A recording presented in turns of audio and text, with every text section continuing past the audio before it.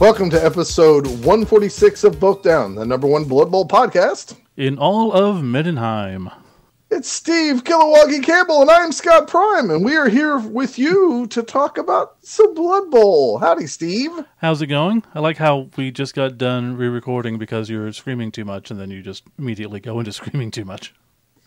Oh, that was okay. Me trying to tone it down. Here, I'll talk No, you're fine. Low. Yeah, we can just keep it nice and smooth. Hi, welcome smooth, to relaxing NPR jazz. Blood Bowl. NPR Blood Bowl, where we talk about Morgenthau, who killed 6 people. Nuffle podcasting? Nuffle Public Radio. Did they have radio? I mean, they could. I mean, they do now. Recasters? We got it. Nuffle Trademark, both down. Nuffle Public Recasters. There you go. Trademark, both down. Yep, we got it. Life is going okay. The overtime at work is coming to an end. I'm sure you're happy about that. This is the last week for that. So I'm quite looking forward to overtime at work. That will be very nice. Oh, man, not us. We're tired of it. So, I mean, forced overtime, volunteer overtime and forced overtime are two different things. That's for damn sure. Yeah, I can't complain about that. But yeah, life overall is going pretty good. That's good. And how about yourself in Ohio? Going really well. I got my first full paycheck, so that was really nice.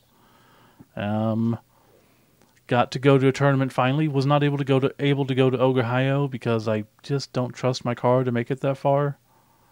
That's fair because your car gave you fits getting up there. So yeah, anything that's probably more than an hour away, I'd be scared myself. Yeah, that's the issue I'm running into. It gets me to where I need to go. It's probably fine. I might just be worrying too much because it's a 4-cylinder and we're going up and down hills and I'm not used to it, but I'm not a fan. Put it that way. No, I got you. Other than that, yeah, everything's going really well. Got nothing else to say about that, really. Oh, that's because been playing online. We got the Oklahoma Blood Bowl League online, and you and I played. We streamed that. I don't know what it's officially called. It's the Cobble League. The Jeff Hunt online league or whatever Cobble. For PCs. Yeah, it's the Cobble League. But you and I actually streamed and played a game on there. Haven't we talked about that since? No, Did we? No, I don't think so.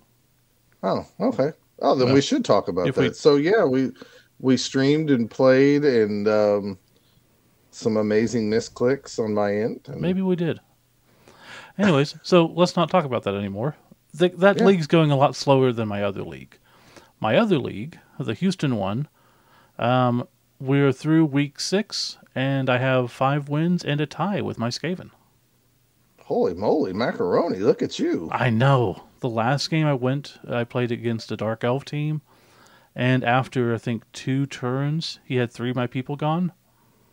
I was just like, and I thought to myself, crap, this is not fun.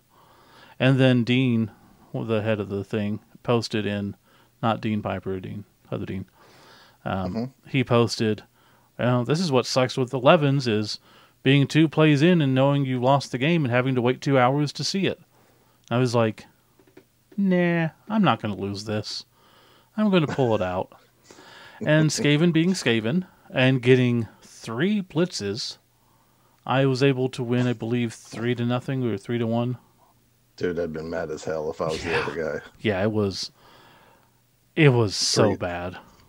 3. Well, speaking of, yes. I can tell you this. So, probably already talked about it.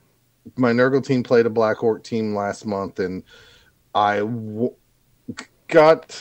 a close game. But anyways, long story short, I got my onside kick basically through a blitz. Right, I kicked off to him, and then almost caught my own kickoff, but I had the ball surrounded by people, so it made it difficult. You know, when there's 5 guys there. Yeah, and the blitz screwed him. And I ended up winning that game, either 2-1 or 1-0. I cannot remember, against the Black Orcs. This last game I was playing against Dark Elves, and this guy, we sat down and he's like, "There's no way I'm going to beat you." And I'm like, You got Blodgers, you got your Dark Elves. I'm Nurgle with hardly any skills. Yeah. And he just blitzkrieged me. He just came in running and gunning. And of course, I didn't pick up the ball. I wasn't going to waste a reroll. And he just came at me. And he rolled a lot of one die blocks. And he rolled a lot of just POWs during that time. And just popped me in the face. And it was by turn 3, it was 1-0. Dark Elves. Yeah. And I tried not to flip the table. I got the ball back. I ground it down. I scored on my turn 8. Here we go. We're going into the second half. Maybe I can stop him. Maybe I can wear him down. I had him down by a few players, but he hurt one of my bloaters, which I cannot keep healthy to save my life. And sure enough, the blitz action happened again. I got 5 guys there. Tried to catch the kickoff. I didn't catch it, but it didn't matter at that point because I had all my guys there. And I ended up winning that game 2-1. And it's both been because of blitzes. So you know what? We had an itinerary for what this podcast was going to be, but I think I'm going to pull an audible. And in addition to our first segment, we're going to talk about something else. Because the first segment was going to be a little short. So I'll bring it up. Literally. Yeah, exactly. Do we have anything else before we get into the segments? It sounds like you want to get to the segment to talk about my response to the blitz actions. I don't want to forget it. I'm sure I won't, but okay, yeah, that's fine. We can do that. So, what do you want to tell me what we're going to talk about? You want me to tell it? Yeah, I got it. So we did get a couple of the new star players in that we were able to talk about. Finally, we can talk about it. We had them in for a while, but anyways, and then we're going to talk about them and something else in the first segment. Second segment, we're going to be talking about Middenheim Mash, the tournament I was able to go to in a suburb of Cleveland, Willoughby. And then the last segment, we're going to be talking about Oklahoma and Spiky Cup. It's that time of year again. And a little bit about the World Cup and why it's important to check your websites. So, okay. Sounds good. Let's just get right to it since you're eager to call the audible. I'm curious what this means, so. We'll be right back.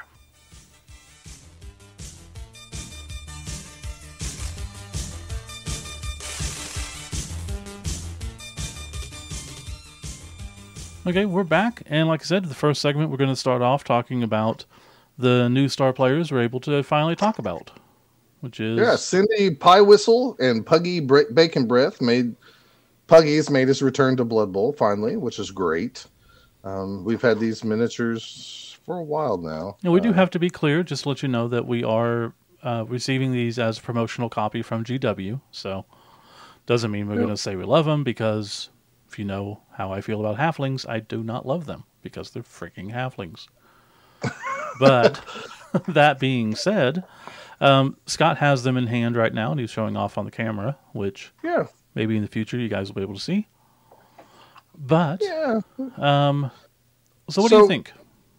So how much do these models retail for?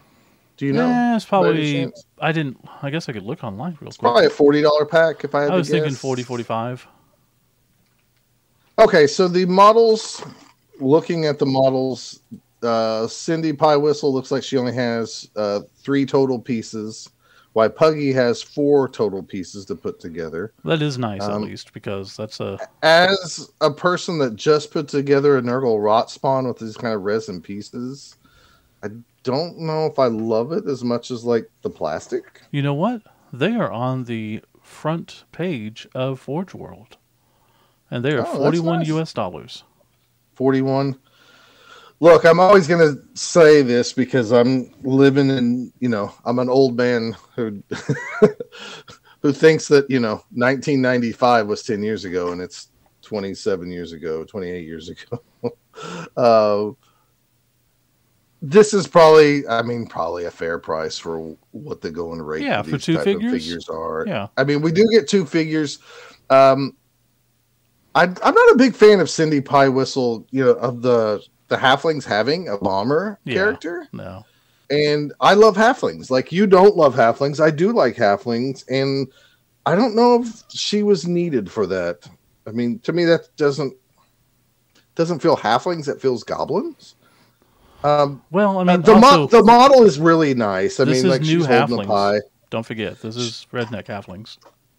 Well, that's true.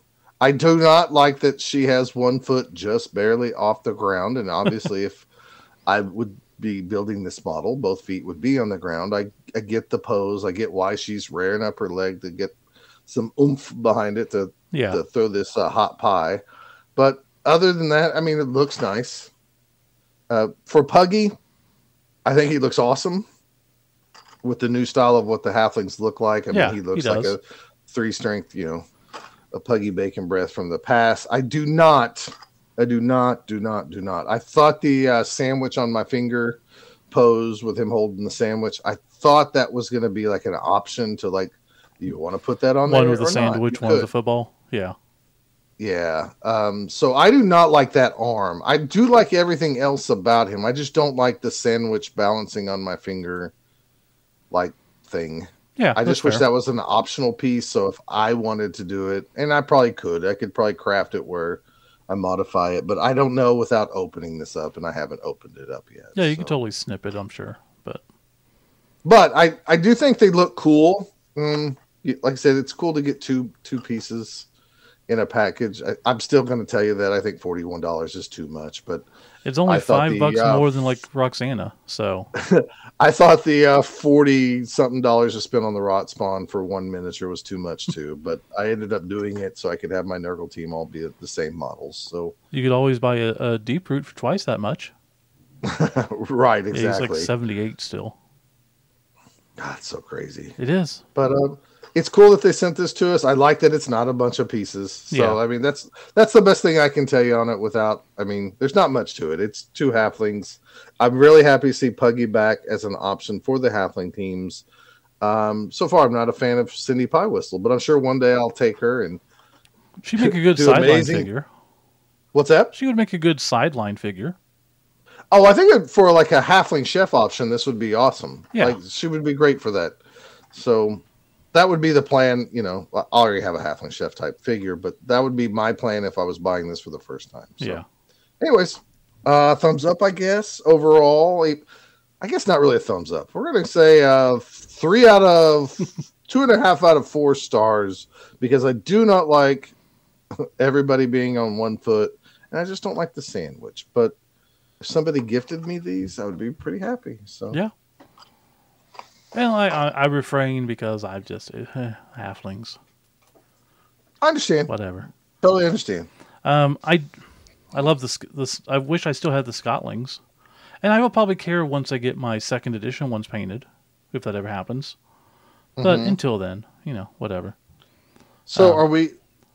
I mean, they've shown pictures of the other star players, correct? Oh yeah, they released pictures of was it Withergrasp and Withergrasp and then the two the skink twins, oh right? Dribble and Drool. Yeah. Ugh. Um, They look awesome. I just still hate the name. I'm not a fan of the name. Just looking at the pictures on the internet, they look pretty cool. I mean, the Withergrass Double Drool model looks really bulky and like I don't know how he stays up, but at the same time, I'm like he looks pretty dang cool. And I wonder how many pieces that guy's going to be. But maybe we'll find out someday. So Well, maybe he'll have anyways. different. There's no reason to think this, but maybe he'll have different mutations. Why would he? In retrospect, I will just take back what I was saying. Yeah, Steve, that's the dumbest thing ever. Anyways, I thought it was cool. They do look cool. I'm sure we'll be able to hopefully talk about them in the future. But Yeah, GW, if you're listening, you can send us those guys. so, since we got the star players out of the way, Audible. An idea I've been thinking about, well, it's honestly an idea I've had for years, that I'm starting to think should be implemented, maybe. Iron Man, Blood Bowl, no kickoff table. Like, why do we need a kickoff table? Man, Blood Bowl. So essentially, here's the thing: is when it comes to big tournaments, say Chaos Cup, NAFC, World Cup, when you are really trying to prove your worth as a Blood Bowl player, I feel that we should just do away with the randomness of the kickoff table. Is that blasphemy? I disagree. I know. I get what you're saying. You're saying like this would be a better way to measure like the better players versus.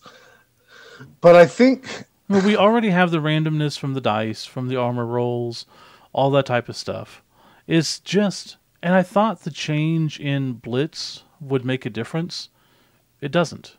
It's really no more different than it was because when it's 3 plus a D3, if you got 3 people on the line and you can move, 4 to 6 people, that's still most of your team. It's not everybody. It's a little bit better. It's better, but here's why I disagree with you. The kickoff table provides, if somebody scores on turn 8, there is a chance that the kickoff table will allow the clock to go back and give like a dwarf team one chance to do a Hail Mary pass after they put some catchers way up there on the I'm not disagreeing. They take their catchers on the lines. But I'm just saying, why? I think why? I mean, like, aside from the fact that it is a game mechanic that has been around, did the kickoff table always being around, or is that just a 3rd edition thing? To my knowledge, I do not remember a kickoff table whatsoever in 2nd edition. Okay, so it's been around since 3rd edition. We're talking 89. It's been around. But I could be wrong now that I'm in at my least elder years. It's been around since 3rd edition. So I get it, but aside from the fact that it is part of the game, does it bring any true value to the game? And again, yes, it's fun and stuff. I'm just saying, like, I'm not saying for all tournaments. I'm saying for like just the big ones, like you. Because I was thinking about this with Oracle Home Bowl and stuff, because sometimes it sucks. It does suck, and I've been on many ends of like, oh, you got to be effing me, another blitz. Mm-hmm. And it does suck, but like in situations where I'm talking about the last game I played where I totally agree that the blitz that happened, that was, the guy, I only won that game because I got a blitz. I truly believe that. But here's how it came to be. Like, I didn't get to explain everything. Like, I set up my team. That guy decides to go heavy on the right side and overloads the right side hot and heavy. And I took a chance and didn't kick it into the middle.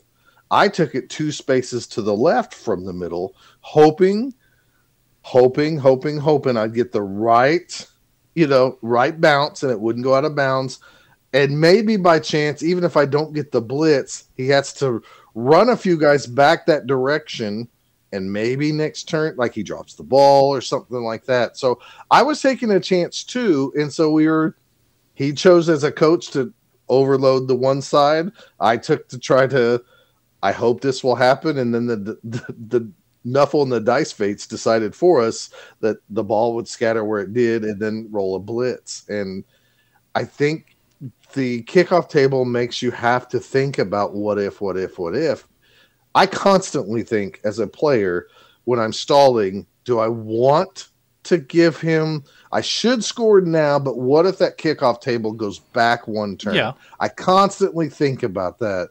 And it's a scary, to me, it's always a scary moment inside, especially in a tight game that I'm really proud to be up, 2-1 or 1-0, sure, or even tie, and somebody has some speed burners and stuff. It's scary. So I 100% get what you're saying. This is like Magic players, One Piece players, Dragon Ball players. They like the format of best 2 out of 3 because most of the time the better skilled and prepared player will win if there's a 2 out of 3 matchup. Yeah. Whereas if it's a one-off game, you could have one bad game and get beat by some guy that's not so good. Yeah, that makes sense. I get what you're saying. I'm not saying like they shouldn't try it. I'm just saying I would probably miss the kickoff table in somewhat. Yeah, that's fair. I was just throwing it out there because, like I said, you and I both have recently had experiences. It'd be an interesting experiment, to be honest with you, and I'm not ballsy enough to just take away a kickoff table to do that. Yeah. But it would be interesting to see if like everybody kind of fills in their spots. You know, like if there was, I don't know, 16 people there, does Scott finish about where he normally would, like a 6th or 7th, you know, type place? Or, Yeah. you know, it just depends. I don't know how to answer that. Okay. But there is some games where kickoff tables beat you. Oh, for sure, yeah. And then sometimes it gives you a win too, and it just adds that extra level of randomness. Which, if we do try to, because we do keep track, the NAF does, and that give you rankings. And if they're giving rankings, then it seems to me that there should be some type of evenness to the field. And yes, everyone's going to say Blood Bowl's not fair. It's not meant to be even. I know, but I'm just saying, like, this would be an interesting thing to see. Yeah, I get what you're saying. Maybe like a universal format for 2 years for all big events. But then again, I mean, to me, and I don't mean to like offend people because I'm just throwing out examples. You might have the people from Spain feel like this format is correct. Mm-hmm. And you might feel people from America think this format is correct. And, they disagree on the tiering system. And as much as, some of the World Cup rules that we used in Critter Bowl, I think maybe fixed some of the problems with star players. It made you really think if you wanted to take a star player. Yeah, sure. At the same time, to me, Blood Bowl is made to be, I have a 1.2 million team. I'm versing your 1.2 million team. Oh, it's really terrible for me that I took goblins and you took dwarves in that one, type example. Whereas if it was lizardmen versus dwarves, I might have an advantage because I have all the strength. So I don't know. I think Blood Bowl, you have to accept it's not a kind game, and there's a lot of Nuffle will always find his way. Yeah. I mean, that's fair. I was just throwing it out there. Like I said, I've always wanted the idea of a 4-year cycle for rankings, so that I think that's a cool idea. And for majors where they get double points, I don't think it's unfair to require a more structured format, maybe. But again, I get everything you're saying, and I'm not saying it's necessarily wrong. But then you're gonna get a whole world of Blood Bowlers trying to argue like oh, the English made the rules for this next 4 years and blah, blah, blah. And then, somebody else might be, oh, those stupid Americans. And they've just played the bash, game. And it's leaned towards those type of teams. I think the kickoff table and Blood Bowl being... I think, as I say, if we did that type of thing, then it'd be the same rule set for everybody, for any of those big events. I know, but somebody has to have the committee to make them, is what I'm getting at. Yeah, that's true. I mean, we don't agree with everything the NAF chooses. No. So, therefore, you think everybody else is too. No, that's fair. I think Blood Bowlers, we like to gripe about maybe the kickoff table a lot. But there's, as much as I gripe about it, there's been as many times that it's helped me too. Of course. And I think a little bit of the randomness keeps bringing us back. It's like a girl that's kind of crazy, but some days she looks really good. It's like there's a chance. You keep going back. You're like, well, I don't know. Maybe not. Okay. I mean, I get your point, though. Yeah. I get your point, and until somebody tries it, we don't know. Fair.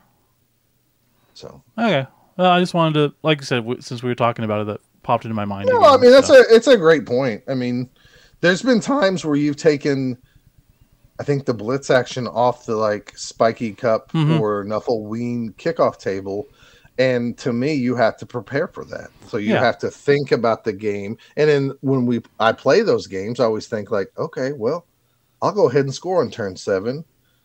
The clock's not going to roll back, so I'm not worried about this. Unless he gets like 5 pushes, there's no chance. Well, it's not even just blitz. I mean, like with the Officious ref. That one's brutal. Where you can still take somebody off the pitch. Yeah.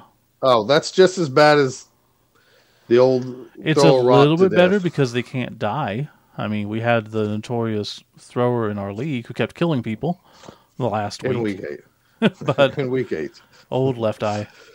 No, one eye. Sorry. One eye. Yeah, that's right. But yeah, I don't know. I don't like. I get it. I enjoy it because it's there. I've made my point. I rest my case. You did. Okay. Well, I think that is enough for this segment. Yeah, so get out there and buy a Cindy Pie Whistle and Puggy Bacon Breath from GW. And tell them Games Bones Down Workshop. sent you. Yeah.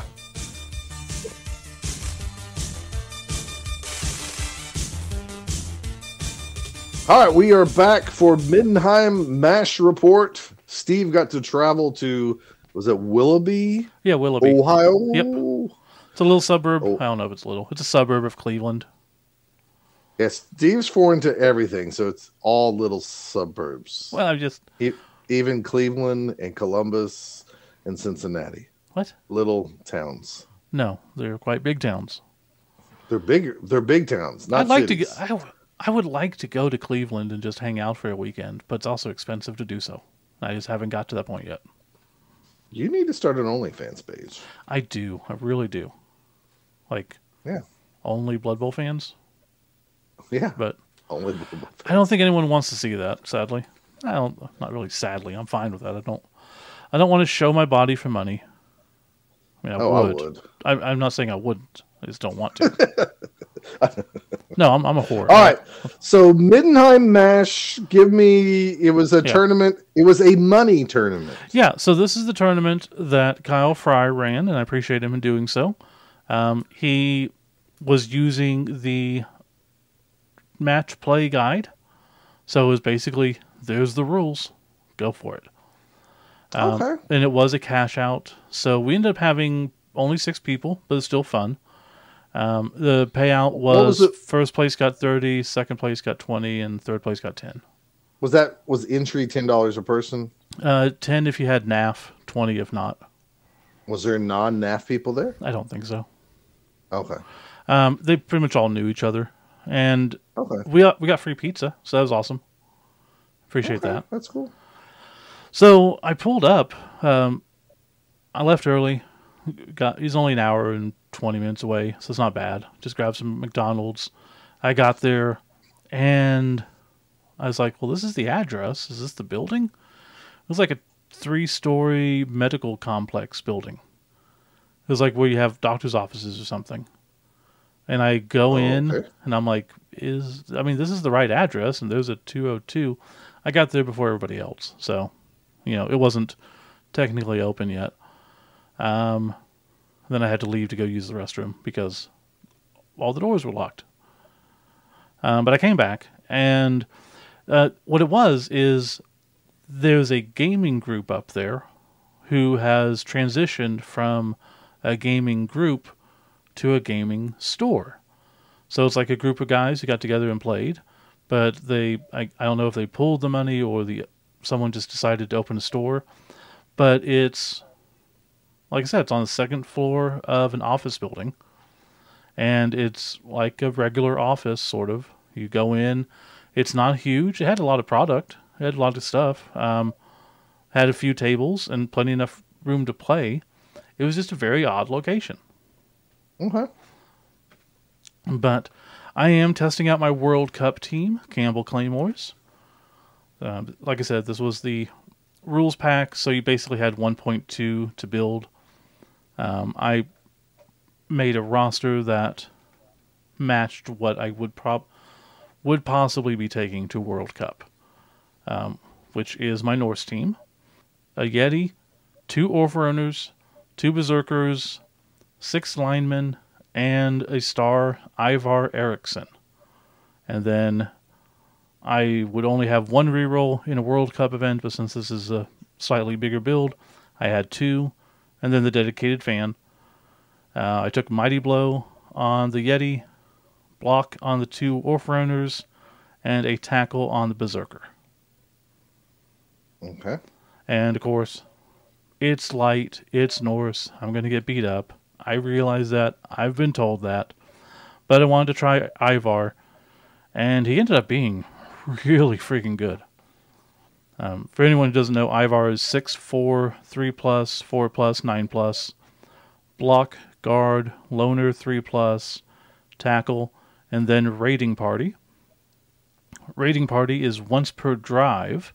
Whenever Ivar begins his activation, he may choose one open player on his team within 5 squares. The chosen player may immediately move 1 square, ignoring tackle zones, though they must end this move marking an opposition player. So, Okay. being once a drive is a big deal. It's not once a half, it's not once per game. Like, every drive, I try to make use of it, and it came in handy. Oh, okay. So before we recorded, I looked at it, and because you said you liked it, and then I was like, "Oh, this is like once per turn." Like I thought it was like White Dwarf, Grumbrindle, who does his thing once per turn. Oh no, dude! This is once per drive. Okay, I was once like, per turn would really be amazing. Powerful. Gotcha. Yeah, I wish, but no, not quite. Right. So first game, I'll just go through my games. Then, if you have any questions, just let me know. I will. First game, I went up against Trevor Fry with his Lizard Man team. And he had basic, blockers, chameleon skinks, linemen, what you do. Lineman. Well, skink lineman, whatever. Okay. And then, you know how most people put block on the Sorai? Uh-huh. He decided to put Frenzy on him. I was not expecting that. So, his Frenzy plus my Frenzy. And, which was interesting. How did that work out for him? Well, the problem is he also took Glottal Stop. The friggin' 6 strength Lizard Man. Or a Croxigore. Oh. Okay. And again, he had Frenzy, so he was basing it on that. Oh, okay. I did not like that at all. The Yeti did get a casualty in like the second turn, which was nice. And, it was Glottal Stop that I got the casualty on. So, that was the game changer right there, just straight off. He went to blitz me, and he did the Frenzy, ended up getting a 1 skull on the Yeti, or 1 die on the Yeti, got a skull, re-rolled into a skull, bam, down he goes. Yeti, Claw, Mighty Blow, star gone. Wow. And, so you got fortunate. Oh, yeah, for sure. Like, he was still playing pretty well. It was, with all the Frenzy and all the strength and everyone just positioning, it was just kind of a scrum in a lot of ways. At halftime, I did go up 1-0 because I was stalling. I had some of his people off the pitch, got couple of casualties, got a lot of knockouts, and I think he had maybe 5 people in the knockout at half. And then second half, he just couldn't keep up, and the Yeti was just going on a rampage. He got like 3 knockouts and a casualty. So I had numbers on him. It wasn't too horribly close. On the 6th, he was also beating me up too, which is a common theme in this. Okay. So by the 6th turn of the second half, it was 6-on-6. So that was not good. Okay. Don't like where this is going. No. But I did end up winning 2-1. No, excuse me. That was the casualties. I ended up winning 3-0. Oh. Okay. Well, that speaks a lot. Yeah. You were going to tell me that it was super close. No. He just had bad luck. And, I had numbers on him, and that's really all it takes. Is his Saurus weren't able to keep up. I was knocking him down. His skinks, I had the star has tackle. I took a guy with tackle. I was just peeling him off. So I ended up getting 3-0. That round, though, I tell you, it really made me like the star player. Because there's a couple of times I was looking and I'm like, I really wish I could just, be 1 square closer here or there. And I used it one time to get the Yeti right up on somebody in a cage and just bash the crap out of them. And then used it another time for like the third touchdown. Like there was no chance I was going to score. I moved the guy one square, just had to dodge away and do the rush a couple times and got the third touchdown. Yeah, I didn't, with having that star player, you could go hit all the edges of the cage or something like that, and then just push a guy in there for free. Yeah, it really, really is nice. The only bad thing is you have to do it at the activation of the star.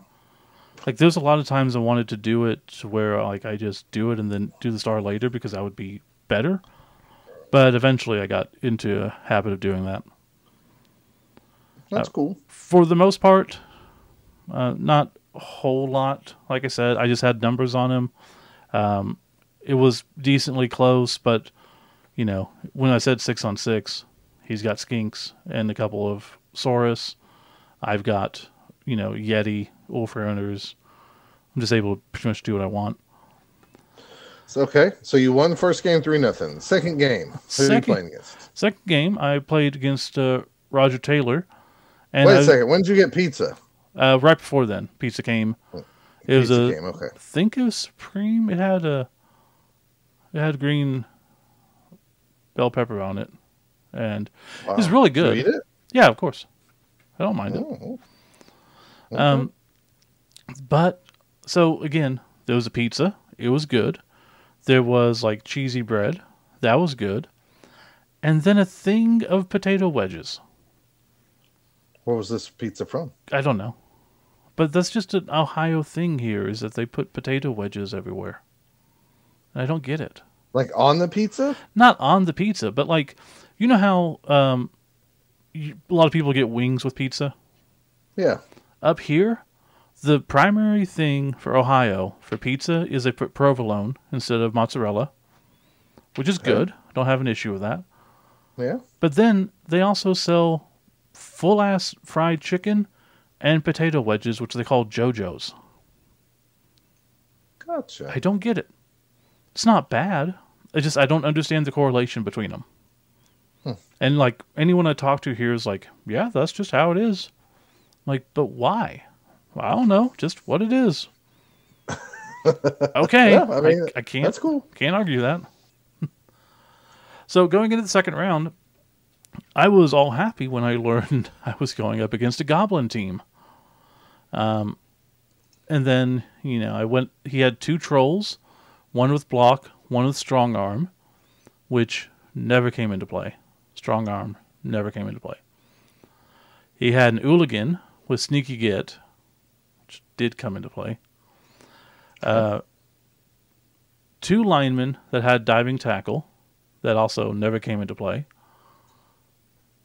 6 other linemen, Scrap as Sorehead, and Varog Grulchur. He can be a beast. Yeah, he was too. Like, just destroying me. And he has jump up. So, like, yeah. I was not doing well. Vorag, let's see.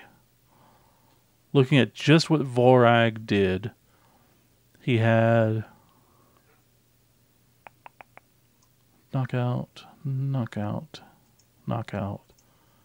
casualty, knockout. So he had 4 knockouts and a casualty, just Vorag. But that's not his MVP. His freaking MVP was the Ooligan, who had 1, 2, 3, 4 knockouts and 2 casualties, I think. Just from fouling you? Just from freaking fouling. Why didn't you hit him? He never got caught. I couldn't get close to him. I could not get close to him. And good player. He was playing really well. He had a very deep bench, so and I couldn't break his armor. Like, truthfully, I got 1 casualty the whole game. He got 4 against me. I could not break his armor, even with the tackle. I was getting pals. I was not even getting both downs. I was getting pals on goblins. Did not make a difference. Second half, there was like the first half, there was a chance I could have scored. I just had to hand off the ball, and I could probably break down the side. I just failed. I needed a 3. I got a 2, re-rolled a 2. So that screwed me over. Second half, the Yeti goes down due to the officious ref. Didn't get taken off the pitch, thankfully, but he went down at the beginning of the second half. He did have bad luck the second turn. He got into quad skulls, so I thought I had a chance for a little bit. And I was going down the pitch, and I was very close to being able to tie it. This is another time where I used the star player ability, where my guy had the ball, and he's 9 away from the end zone. And he thought, there's no chance I could get there. Well, I used the star player's ability, just activated him, didn't do anything else with him because I didn't want to risk it. And I moved up my ball carrier into tackle zone, 1 square forward, with one of his guys. Then I was able to dodge away, and unfortunately, this was on a lineman, so you know where this is going. I got to the end zone and failed the rush on 2 because of drunkard. So, but I had a chance. So both halves, I had a chance, like 1 dice roll away from getting it. Again, doesn't matter because I didn't get it. Then he's already up on me at this time. But I ended the game with a note that just says not pitch cleared with 3 exclamation points. That's how the game went. Because he destroyed me. Like, Vorag is a beast. Jump up, even if I take him down, he just pops right back up and smacks me in the face. And he has that crushing blow to where he can, once a game, use an extra on the armor. Yeah. Yes. He used it, and it worked perfectly. Got him a casualty, And he was taking out good pieces, not just... the Yeti was gone, the Orfrowners are gone, the Star was gone. I was down to very few people at the end. I was down to 1 guy, and he fouled him, didn't get out. And I think he only got caught fouling once, and that wasn't even with the Hooligan. He rolled doubles multiple times on breaking armor. Doesn't matter anymore. Right. God, I hate that so much. Yeah, that sucks. Yeah, that sucks balls, dude. All right, so it's losing to goblins. Nobody wants to do that. It's capable. The stunty teams are no longer gimme games. Yeah, for sure. So last game is only 3 rounds. I went up against Kyle Fry, the guy running it, and he played his Black Orcs. Beautiful team, just stunning to look at. He's very proud of him, as he should be. He had 5 Black Orcs, 2 guard, 1 tackle, 1 mighty blow. He had a Goblin Bruiser with sure hands, and the rest of them just filled out to Goblin Bruisers. So 11 people. No block? 3 rerolls. No block. 3 rerolls. 1 assistant coach. Oh, yeah, and freaking Vorag again. Oh, that makes sense. Yeah, so I had to go up against Vorag again. And on this one, on my turn 3, he took out my star. Vorag used his special ability on my star. Pff, gone. So I had to play the whole game without my star. So my advice to everybody, if you take those people that can do that extra 1 point of damage or whatever, do it at the very, very beginning, because you don't know if your star player is going to be around after that. Absolutely. And Vorag was just a freaking beast again. I did end up, thankfully, getting rid of him about the 4th turn on the first half. I knocked him out. Didn't casualty him, just knocked him out. He had some... I was doing pretty good. I ended up scoring at the end of the first half. I stalled again because I was up people. He had 5 people in the KO, including Vorag and I can look. I took notes. Vorag and 3 Black Orcs were in the knockout, and then a couple of goblins. So I could have scored earlier, but I just risked it and stalled and tried to hurt more people, and I scored, and because he got the ball first, so I ended the half. And at halftime, he got 4 out of his 5 knockouts back, including Vorag and all the Black Orcs. So I was like, damn it. Second half, we just started going back and forth, knockouts. By the second turn, it was 7-on-7. By turn 6, it was 6-on-6. Are you kidding me? And the second game, there was 6-on-6 again? Mm-hmm. Okay. So I scored on turn 6, and this time he had 4 KOs, and he got 1 back. I had 3 KOs, and I only got 1 back. So then, on the turn 6, it was 6-on-6. And he was receiving because I'd scored twice. And he goes and hands off the ball to, I think... Was it? Did I take a note? You know you played this yesterday. You should be able to remember this. Yeah, I don't give a shit. I can't remember. It was Vorag. I'm just giving you a hard time. I know. I can't remember crap. But he goes to hand off the ball to Vorag and gets it. And I'm like, crap. Again, I'm up 2-0 at this point, so it's not a huge deal. But you just never know. Like we're talking about with the kickoff table. You just never know. So he gets it. He rolled just enough to get it. He needed a 3. He got a 3. And then as he was looking, it didn't take too long. I thought, wait a minute. He's 3 squares away from the Yeti. I was like, wait, he did not get it. Be a disturbing presence. He's like, oh crap, you're right. So he did not get the ball. Nobody got the ball for the rest of the half. I ended up winning 2-0. But again, he got 4 casualties to my 2. So I'm winning games. I'm just getting my ass beat. So the tournament, I went 2 wins and a loss. There was the Goblin guy I played also had 2 wins and a loss because he went to the top table and lost. It was down to us for best record, and there was no head-to-head for a tiebreaker. The tiebreaker was most touchdowns, and we both had 5. So the next tiebreaker went to casualties, and he beat me by 4, I think, or something, by a lot. He basically beat me by how many he had against me. I mean, to be fair, if it came down to tiebreakers, he should have got it anyways because of head-to-head. Yeah. Yeah. I told him that too. It's like, I don't have an issue. He should have been. No, I'm not saying I wouldn't have taken it. This is an issue. No, it depends what's in the rule set, but yeah. I'm just saying, base stuff, yeah.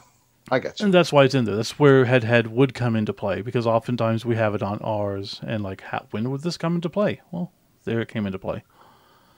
But I did get second, so I got $20. Entry was only 10, so I made $10, and I got free pizza. Dang. And had a lot of fun. Just think, if you would drive an hour and 15 minutes away every weekend, spend $10 and make $20, if you did that every weekend, you would be broke. Be in the hole. Yeah. Never mind. Between gas and lunch and everything. I know. I'm joking. But yeah, no, I get it. I guess I could say I'm a professional Blood Bowl player, though. I made money at it. Oh, you can say that now. But everybody there was really cool, so that was nice. It was a fun day. So you got new friends. I don't know about that, but hopefully. I did give them all a big deal figure, so they could have that, and pens from the podcast. So you bribed them. Yeah. I mean, that's what we do. I mean, that's a common thing. That's how we keep friends. So a lot of you keep friends, that's for sure. But like I said, overall, it was an odd place, but it was neat that they were just starting up. I think they literally started maybe last month, and it's a lot of fun. So with 6 people, only $60 on the line, only $30 on the line for first place. Yeah. Give me an honest question or honest feedback here. Would you have rather went there and got a little second place trophy? Absolutely. Yeah. Okay. Me, yes. 100%. And then Like, the money's nice, but, Okay.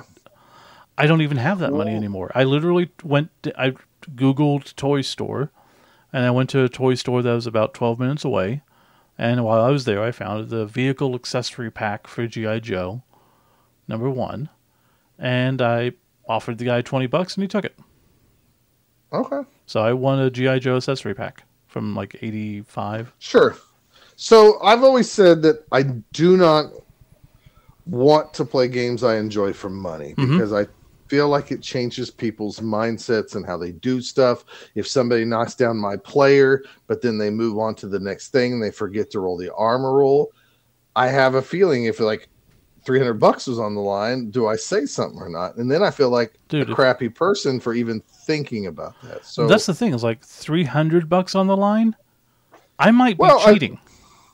And I'm a pretty honest fucking person. But when it comes let's to just say that this was $300 Chaos Cup stakes, everybody got $10 per person. That's a lot of money on the line. Yeah, and if it's divided into 1, 2, and 3, $1,600. So yeah, I know that's a bad example. Yeah, I get you.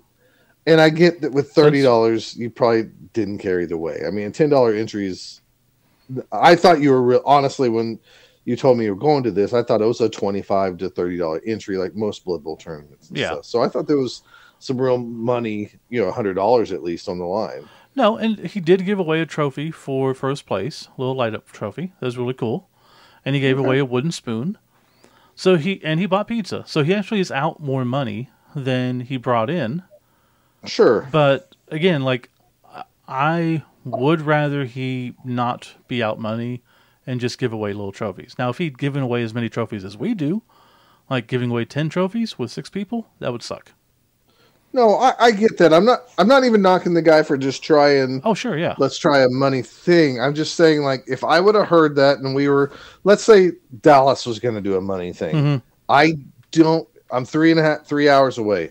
I don't think I would go. And that's just being bluntly honest. I'd rather go down there, pay an entry fee, buy some raffle tickets, come back and go, oh, I won a Dark Elf team. And, you know, and got to see my friends and stuff like that. I don't know if I would have went if there was $100, $150 for first, $80 for second. Well, it's the same thing as if you go to a tournament and it's like you win first place and you get this painted team and $100 store credit. I don't like that either. No. Yeah, I don't. I'm not a big fan of the rich get richer. Yeah, and I know I'm a weirdo who. No, I think that's common in this. I really do love my $6 trophy or $10 trophy that I got from Chaos Cup. I really cherish that. Yeah, and I know it's going to get thrown in the trash the day I'm laid to rest. But I'm saying, yes, I spent $1,000 to go to Chaos Cup, and happy to get us $8 trophy. So I'm not knocking it. I'm just saying it would have derailed me from hearing that it was a money tournament.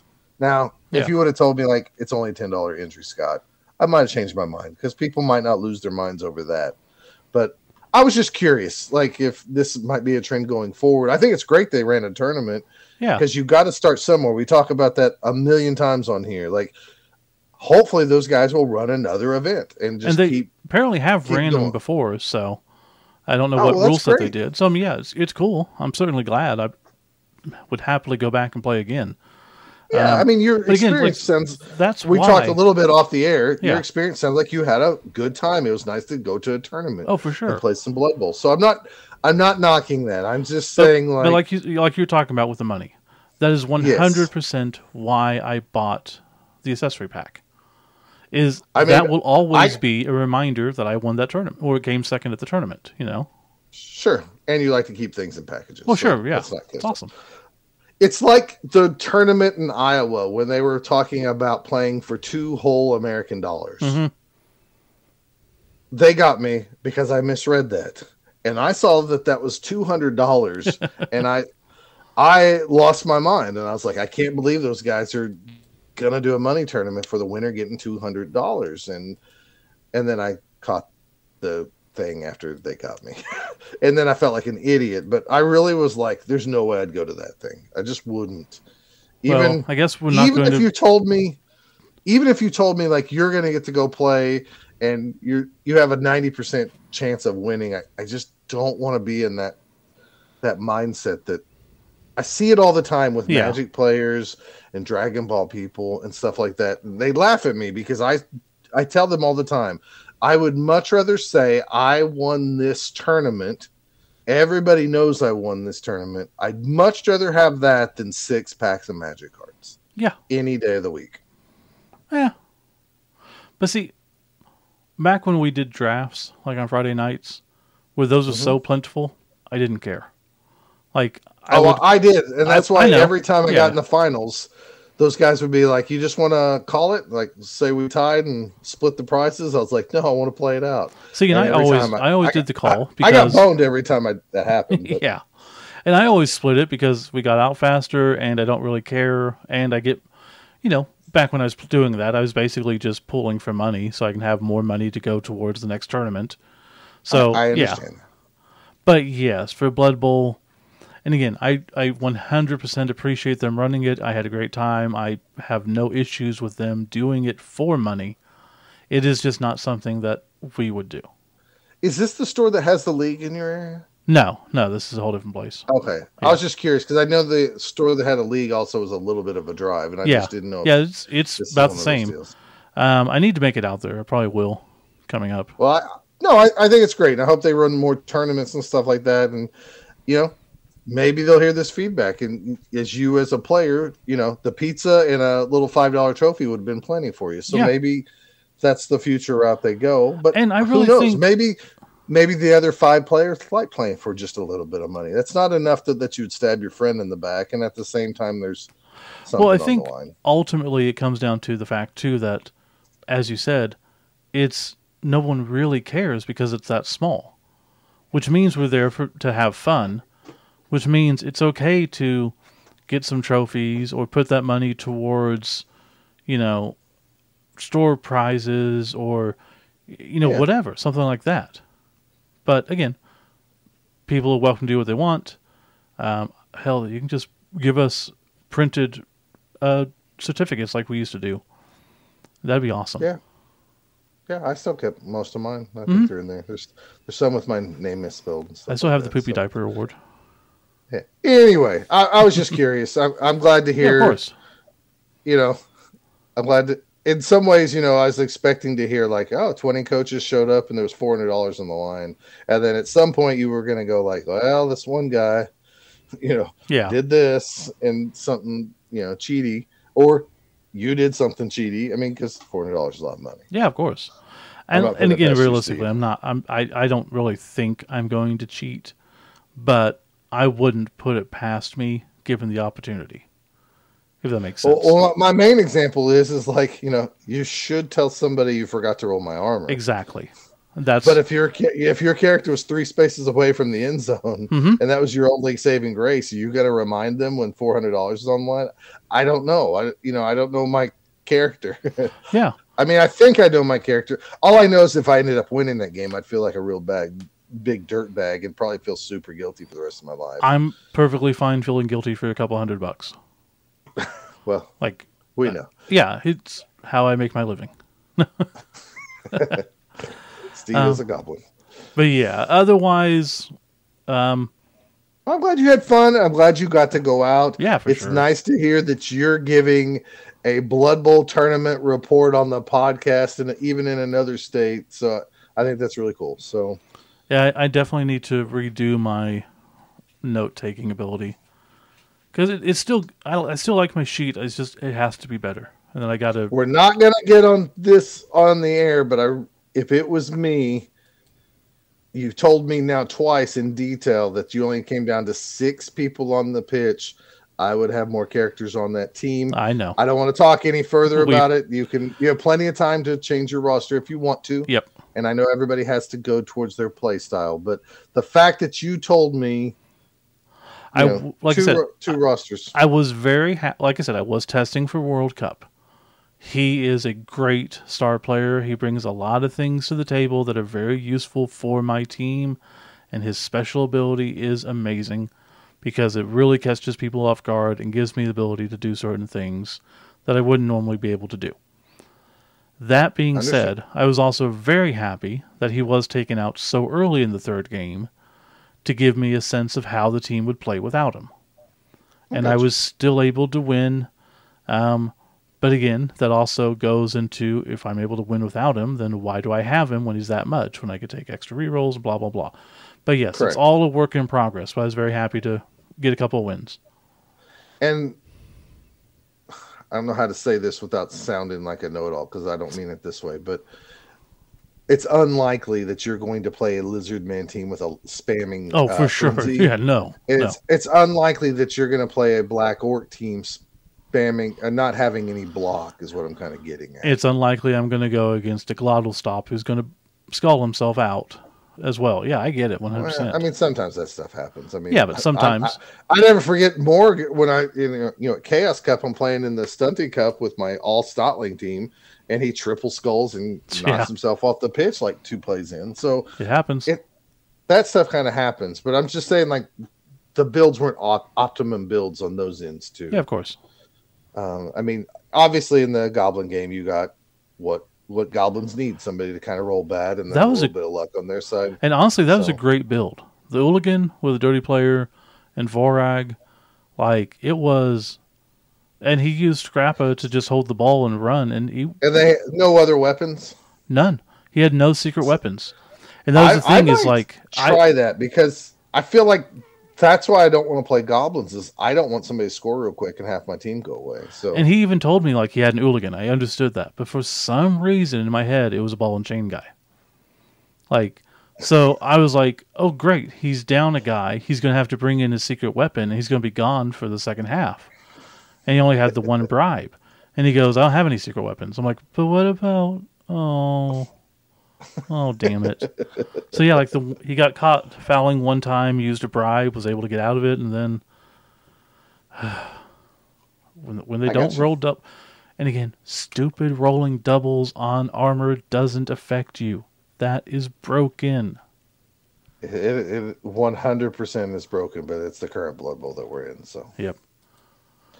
All right, we're going to take a little break, and then we will be back to talk about Oklahoma Bowl weekend.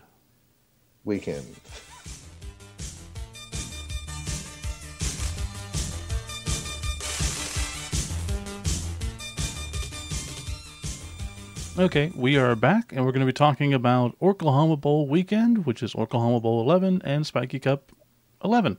Well, funny how that works, huh?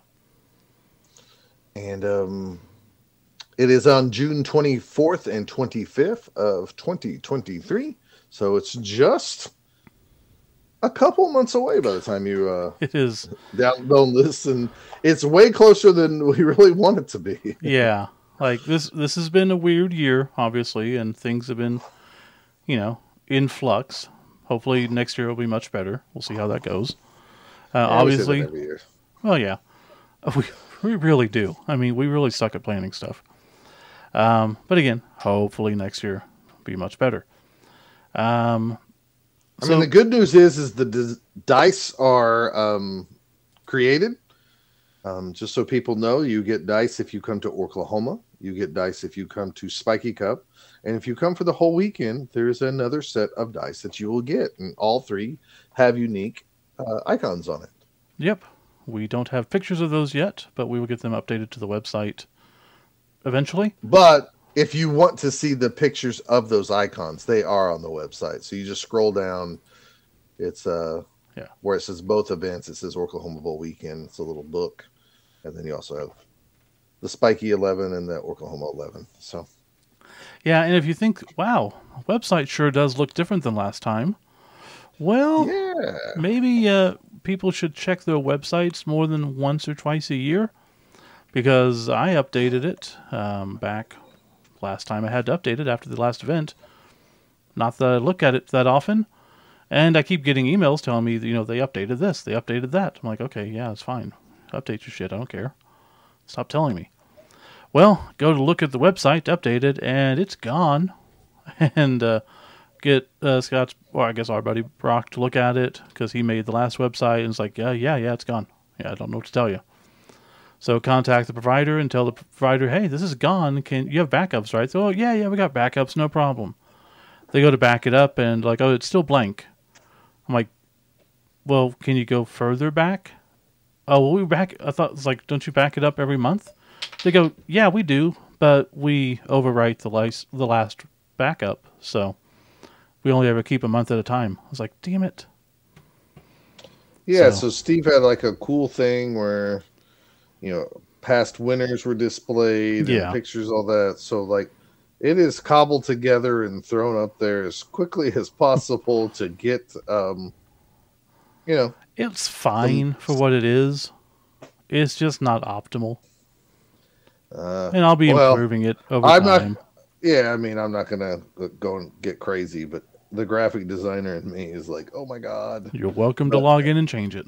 That's why I haven't said anything, because I knew that's what you'd give me. So I'm like, I'm not a graphic designer. Speaking of, I did update the rules this year, though. You did? I think they look better. Totally stole it from World Cup, but whatever, Yeah, let's go over the rules really quick. So you can click on the rules and registration button right off the bat. Well, first, the costs. If you're just coming to one event, it's $30 right now with the early bird special through June 1st. If you want to do both days, it's $50. And then the regular pricing after that's going to go up. Basically, it's going to cost you $35 for each event and $60 for Spiky, which I probably would have made it a little bit higher. That way we can get some people in the door. But here's the information I'm going to give you right now. I was told today by the Wizards Asylum owner that right now we are allowed 60 people in the door. Only 60? Only 60. If you have not been to Wizards in a long time, you're thinking, but we've held more than 60 people there before. Yeah. And if you haven't been into Wizards over the last 6 months or so, we have really expanded our comic back issues, and the owner is heavy into looking for back issues to then sell at the store. And there is quite a few good items there. He just cares about comics more. And I was like, when I was counting tables today, I was like, where are the other tables? Because we used to have tables in the back room. And he's like, what are you talking about? And then we finally was like, oh, we've used 6 tables to now hold comics. And he's like, oh yeah, that's where the tables went. So I said, well, we need a number. And he goes, well, I'm going to tell you 60. And he said, if you get to 60, he said, because I don't want you to have an odd, weird number. I also don't want you to, he said, let's say 60. If you get to 60, cap it. And if there is a demand for more tables, he goes, you come to me and we'll see what we can do. Okay. And I said, okay. So therefore, wow, right now we are capped at 60 people. And it's not impossible to get. I mean, like I said, attendance has been going up everywhere. So, oh no, it's not impossible to get. If you know the store owner Brian, you have to marinate him in these ideas. So here's what I think is going to happen. If we come to him and there's 3 weeks before the tournament and we said we have 60 people right now, he has now thought about this. He's going to go, you know what? I might as well buy some more tables. And he'll go out and he'll buy 3 or 4 new tables, and it will open up, anywhere from, 4 to 8 spots, maybe 12 spots. So that's what I predict will happen. But it hasn't happened yet. So we have to get to 60 as soon as possible if we want the possibility to having more people. Makes sense. And it is really only 2 months away. So, yeah. People can start planning now. Sooner the better, obviously. And we realized by having this up a month ago, that would have helped you have a 3-month window. But anyways, I just wanted to let everybody know that currently space is limited Okay. to 60 people. Well, that'll be interesting because that means we don't have a table to set up shop for us or the computer. Well, that is including, I guess we could use a snack one. being set up in the back and putting the prizes and stuff in the back. So yes, we might have to come up with some ideas. I have a table that I don't know if it's a good enough table to hold 2 Blood Bowl games on it, but we could set up for sure like our computer and stuff like that at a table if need to be. So well, we'll figure it out. The store has changed. It really has, and like I said, there's also more how many people do we pullback issues in our store than ever before if you're in a comic guy. Like how many people do we have in the local league now though? We have 22 people with a 23rd joining next month in our local league. Now, I'm telling everybody right now, including my local guys, most of the time, all your locals do not show up. Of course. But here is the dilemma for current state of Oklahoma Blood Bowl. There is a league down in Lawton, which is an hour and a half away from Oklahoma City, that is thriving as well, who have been coming to events. So I can proudly say we are getting more and more Oklahoma people at our own Oklahoma events than ever. Yeah. So not to mention the DFW people too. So that is a really, really, really good thing and a good problem to have. But it wouldn't shock me this year if you said there's 60 people here for Oklahoma Bowl and there's 24 people here from the state of Oklahoma for the first time. I'd be like, yeah, I can see that. Okay. So that being said, register early. If we hit 60 with a month to go and we somehow outgrow the space, I mean, we could possibly find some other way to do it, or maybe, I don't know. Plywood. We'll look into it, but we'll try to accommodate as many people as we can. Yeah, let's turn down a bunch of people before we go there. But yes, it is definitely possible.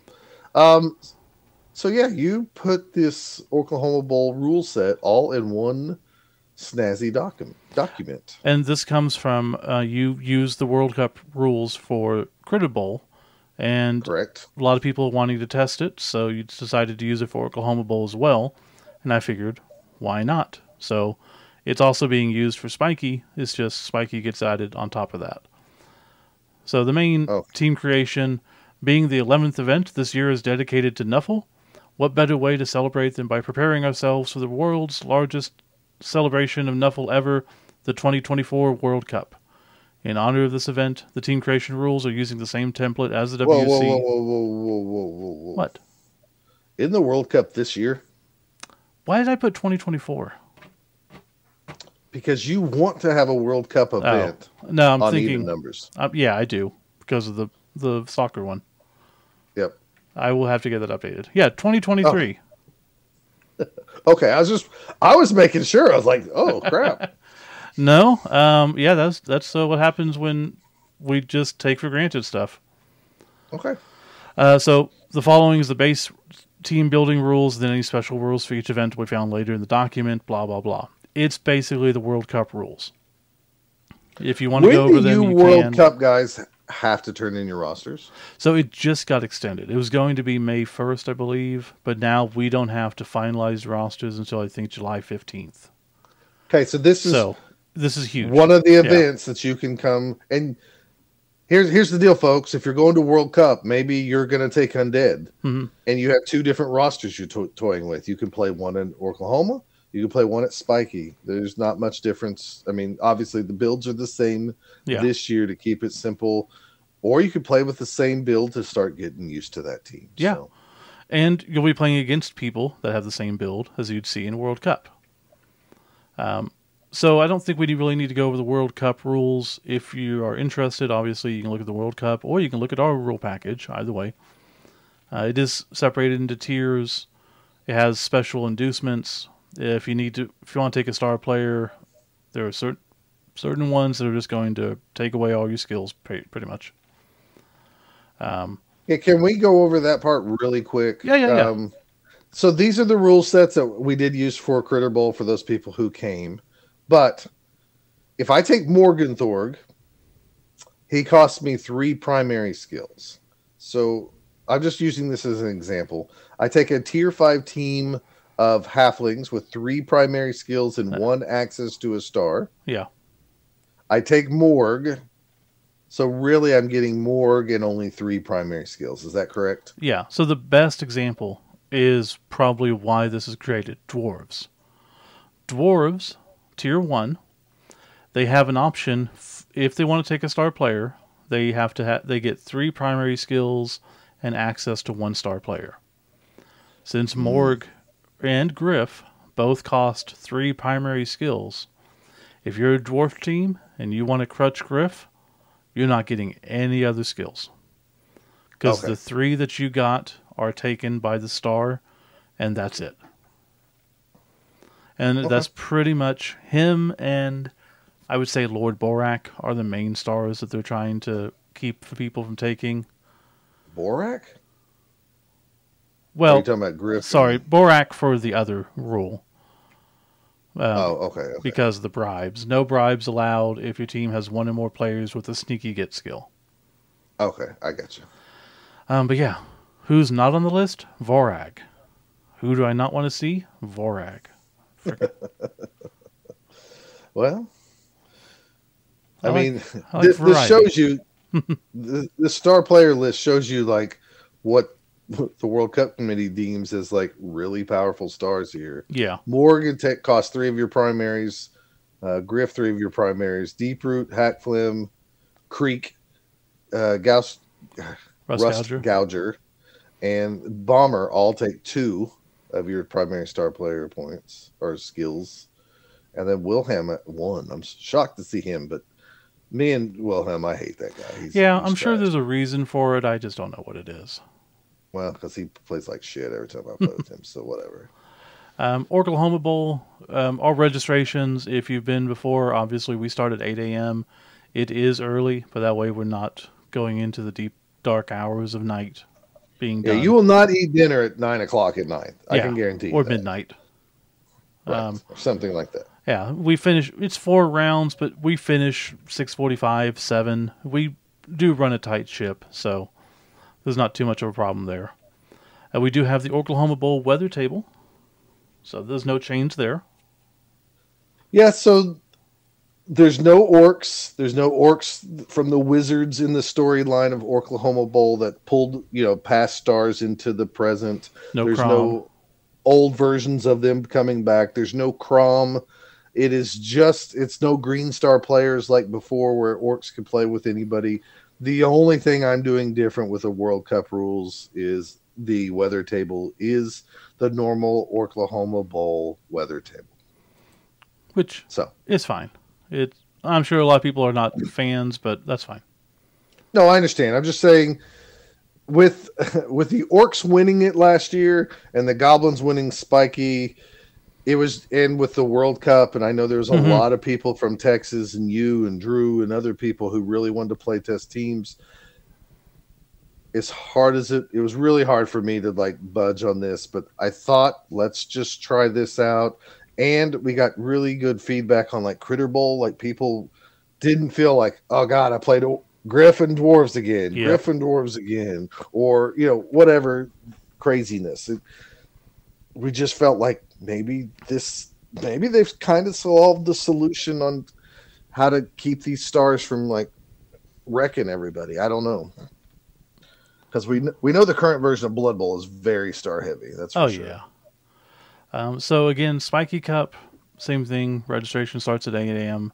Get done with this one about 4:15, 4:30. Faster. It's only 3 rounds. This again, the base creation is the same rules. It's just there are additional team building rules. Each non-goblin team will be given 1 free bribe. This is in addition to the 3 you can normally buy.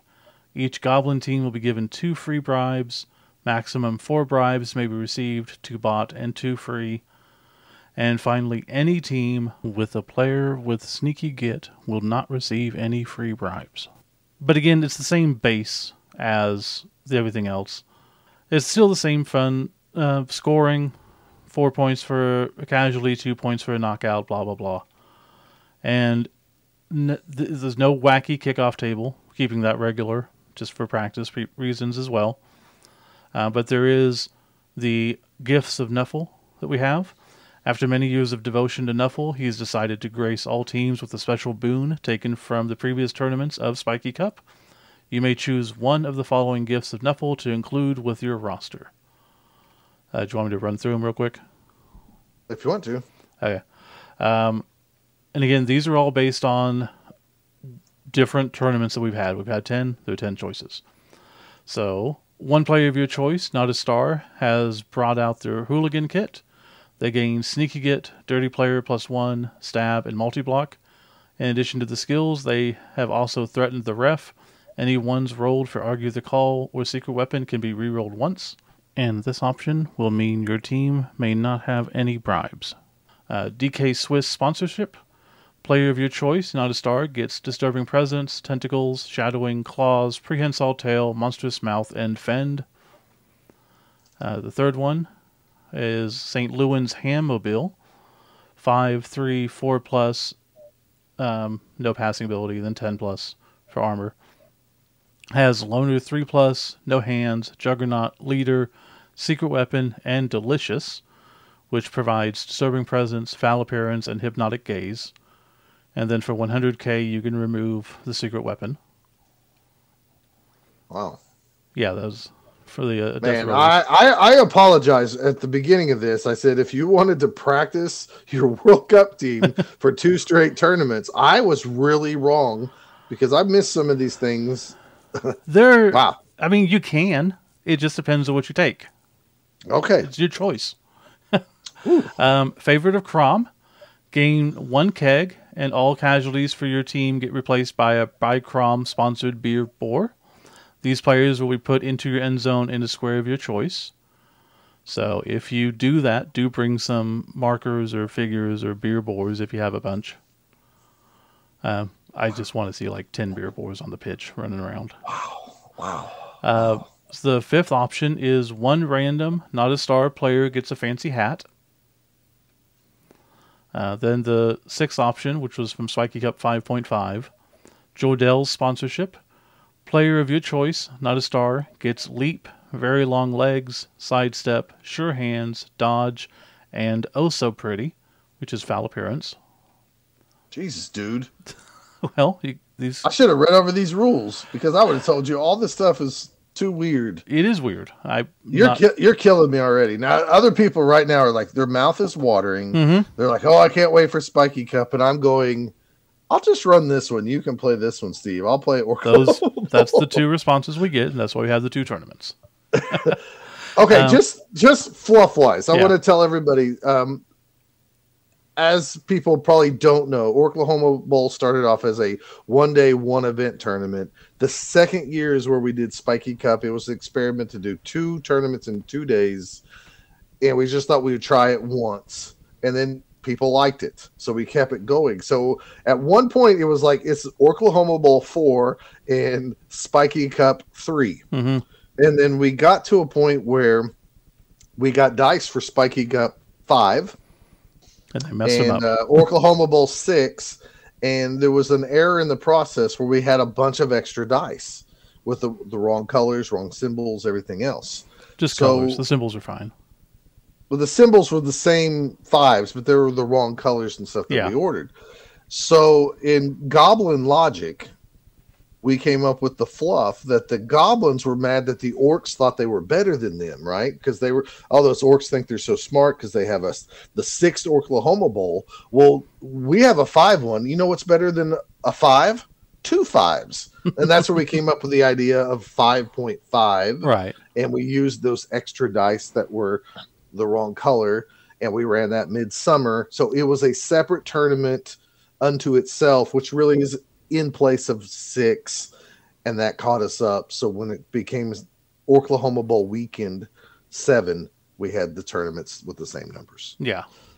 So there you go. There's kind of a recap on like how we got to this point, in case anybody out there really gives a crap. So that brings us to number 7, which is when we introduced the Goblin All-Stars. And we got the Goblin Cannonball, so he gets added to your team. He's 6'2", 4+, no passing, 9+, loner 3+, no hands, dodge, stunty, thick skull, really right stuff, so anyone with more strength than him on his team can throw him, and Cannonball. Does not make a landing roll, always lands prone with no armor roll even if he hits someone. Anyone he hits has a +1 to their armor. So he really is just being thrown around the pitch. Man, golly. See, I don't want to run this thing and let you play because you're going to have a million questions. Oh, I know I will. And answer. I appreciate any questions you get beforehand, and these rules may change between now and the time we start, but I will let people know. 8, favored of the big deal. This is the year that we had the big deal. Gain 2 cheerleaders, 2 assistant coaches, 2 kegs, and all rolls to argue the call succeed on a 5+. Rolling a 1 does not get any coach thrown out. If you roll a 1 on an argue the call, you roll a d6. On a 6, you will throw a keg at the ref. Roll a d6, and on 6 it hits. Roll a d3, the ref is knocked out for that many turns.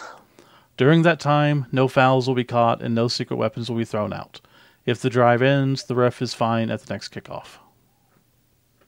Okay. 9, Friends of Nuffle Assistant, the FN Drummer. Add +2 to all crowd injuries and all KO recoveries on a 2+. And all KOs recover on a 2+. After your team causes 2 casualties or 4 KOs, the crowd will add +3 to opponent injury rolls, and your KOs can reroll once if they roll a 1 per player. Of the team, Jesus not the Christ, coach. Dude. The original crowd... effects stay in effect for the other team. Okay, just the crowd will add 3 to the injury roll. How often do the crowds go? But if you're taking a freaking chaos team, or not chaos, but corn, maybe you want to take it. Plus, it's Brian. So, and then 10, Valation Carnation's pitch. He's one of the other Goblin All-Stars. Valation hates a messy pitch. His pitch is meticulously cleaned, even during the game, and it makes it very hard to get your bearings. All prone players must make a d6 roll to stand. On a 1, they stay prone. This cannot happen 2 times in a row for the same player. Does not apply to anyone with strength 5+. In addition, all rushes get a -1 to the dice roll, and for 100,000, you can purchase Carnation brand cleats that remove that penalty to your team. Why would you take that? I don't know. I came up with 10 options. No one has to take all of them. 5 is someone gets a fancy hat. Well, that's cool. I mean, it's a fancy hat. It could be like a sailor hat. It could be. You've got a fancy hat. I don't expect everyone to take all of these. I want to see who takes what. I did one from every previous one we did. So, and I fully expect people to hate them or to love them or tell me it's broken or whatever. That's fine. This is what it is. If you don't like it, play Oracle Homeable. Oh, okay. I see number 10 now. I mean, number 10 is you could buy this. It works against both teams, and then you could buy your cleats, and it doesn't affect you. Okay. I mean, man. Yeah. I did not read through these, and it's definitely showing right now. My response is like, here's what I thought we were going into. So, full disclosure, folks, I didn't read over these until just now, about 30 minutes before, and I just kind of looked at the team building. I did not realize, Steve, I didn't know you had this additional team building rules for Spiky only. Yeah, you thought it was a kickoff table. I just thought it was a kickoff table thing that was inspired by that. Man, so that's a lot. It's gonna be fun to check these rosters. Anyways, that's fine. This is how Spiky is. Well, the good thing is, I mean, it's not that hard. You take what you take. Now, it's going to be a pain for people to remember, maybe, but have print-offs of this. I'll try to print off some of this and have it there for people. And again, I don't think every single one's going to be taken. I really don't. Maybe they will. If we get enough people, someone's probably going to find a use for them. But that's what I wanted. I wanted them to be different enough that someone might make some weird type of, like, the validation thing. Seems very odd, but maybe someone can figure out some way to exploit it. No, I got you. It's fine. I really thought you were calming down on like the craziness of Spiky, and then I should have known better. I was tempted, but I can't. I was like, it's really weird that a Spiky Cup's not going to have like, 10 people or 10 skills on people and stuff like that. Yeah. And it is.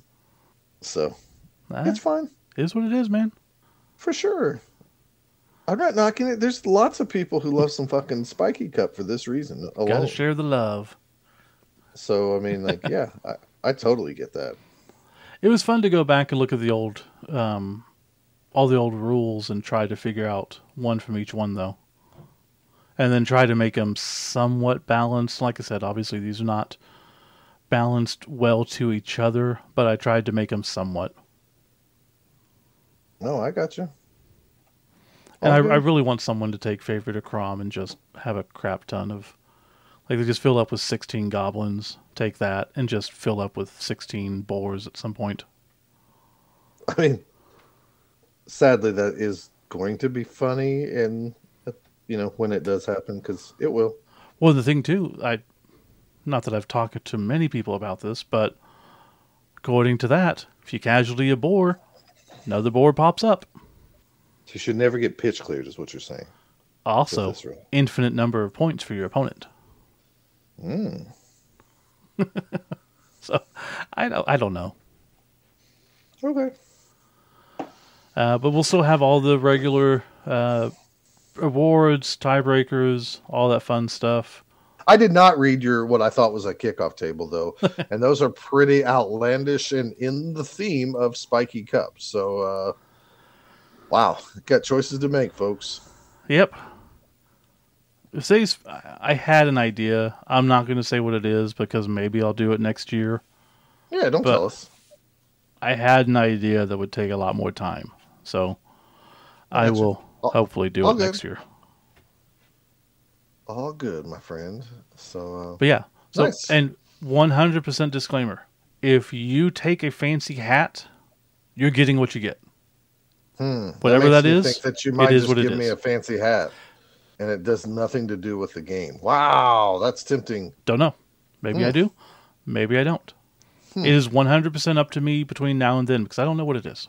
I wouldn't take that. Although, all I had to do is go, Michael Lewis, you need to take the fancy hat. And right now he's listening and he's really smiling and he's like, dang it, I'm taking the fancy hat because Scott called me out on this. It's possible. And then I'm going to say, Drew Bucciaconi, you need to take the fancy hat. And he's listening and he's going, there's no way in hell I'm taking a fancy hat. He would immediately just turn off the podcast. Yeah, it's off right now. He didn't even hear me finish all that. So, all right, so overall, folks, it should be a lot of fun. This is going to be an interesting one for us because I'll have to fly in the day before, get everything set up. Please register as early as possible so that we can possibly hit that 60 mark as soon as possible to see what we can do to go past it. So, Steve, one of the bigger things I've heard from everybody is, are we going to get fields this year? They are in process. Okay, so it is in process. Okay. Yeah, and it is going to be through Jack Maelstrom. So Maelstrom is a great company. They always do amazing stuff. He's currently working on it. He says we'll have them done by then. Once he finishes it and I'm able to get a picture and I can show it to people, then we can open up sales and we'll figure out some way of doing it.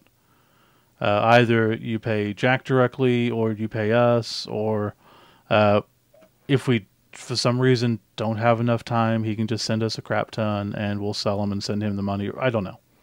But we'll get it figured out. but it is in the process because Yes. I've heard that like more common lately than ever. Like people go like, Yeah. hey, because the new I might not rules- be able to come to the event, but are y'all going to be having fields? Yeah. Or I'm going to come to the event if you have a field because I want one. I'm really hoping that we can keep it in perpetuity as well, so we can have it stay on Jack's website, and if he sells them, then we can put it towards future stuff with us or whatever, something like that. Okay. But we just got to finish up with him, see what he says, and if he's shown me some other stuff that he's been doing, which is amazing. And then if this comes out the way that I think it's going to be really cool. So I'm really hoping it does well. Cool. But no news yet. Well, I don't know what else to say except sign up soon because we might have a seating problem. Yeah. I mean, I can't control the store. No, of course not. I'm lucky I have a key and everything else. And yes, we have gotten more than 60 people in there before. I'm glad I counted the tables because the original conversation was like, I wouldn't have thought of it. Like, one time, and I was like, well, I don't want to say we can have 70 unless I can see we can have 70. So, but anyways, let's pack the store this time. Or if we don't, we know that maybe we moved to the wrong area of the year to run this tournament if 20 people show up. Yeah. But I doubt that happens. So. If it does, we're in big trouble. But we'll figure it out. Oh, we still get to see you, though, buddy. That is true. It'll be nice to get back All there. right. Well, I don't have anything else to say except, wow, look at this spiky stuff in detail. Okay. And Michael Lewis is going to get a fancy hat. He probably will, yeah. Okay, we will be back shortly. Talk to you later.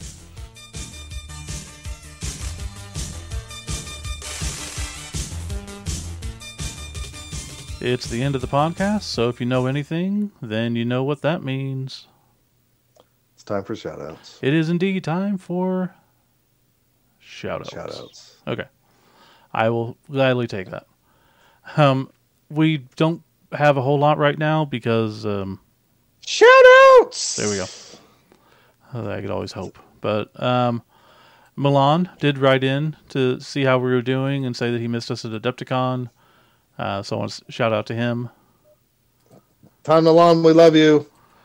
We had other people who went to Adepticon and were hoping to see us. And again, didn't work out in the cards this year. Maybe next year.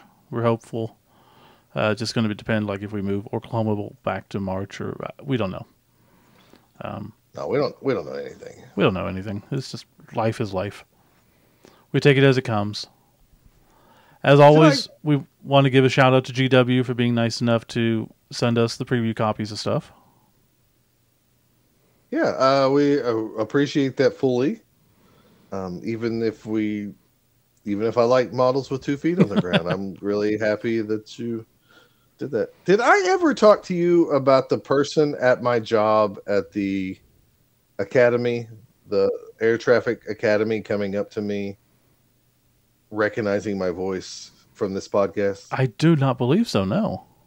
So therefore, I want to shout out the gentleman who came up to me at the air traffic school who recognized my voice and asked, like, do you do a Blood Bowl podcast? And, that type of deal. So this was some time ago. So, like, he's probably already through it all and maybe listening again. But yes, it was really nice of you to come up and say something. So he came to Oklahoma for the training?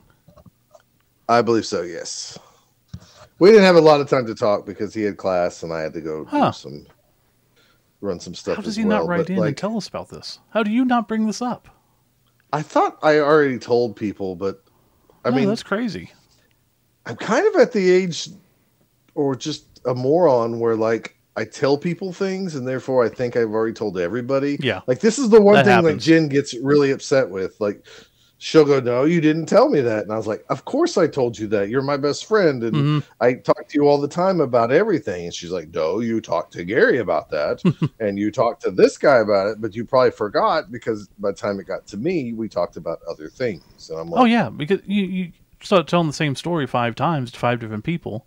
You start thinking, I don't want to repeat myself. And obviously everyone knows this by now. And yeah. Right. Exactly.